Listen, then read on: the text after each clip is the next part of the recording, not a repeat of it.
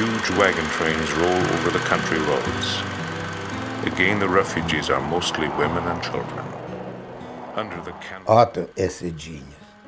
What he tells you, he will deliver. His motto in life would be, you never give up and you never quit. Having these movie cameras, he saw the power of the images. That lit a spark. He bought this camera, and it was very expensive, and it was very, very fancy. His day job was a stonemason, laying bricks, and by night, he created films. And the whole room was always filled with strips of film, and I would always wonder, how is he ever going to make that work? Like wherever the celebrities went, there was my dad right in there with them.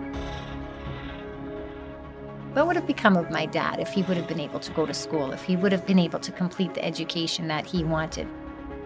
OTTO's story is unique to him. His journey and how he dealt with these things. The book, the stories, his children, the films that he's made. He's trying to connect people and keep everyone aware of what the truth is.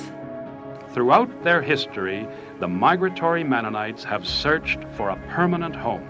That's not just for him, that's for the whole Mennonites. That's history, yeah? He just had this feeling that if the story's not told, it'll disappear, and it does.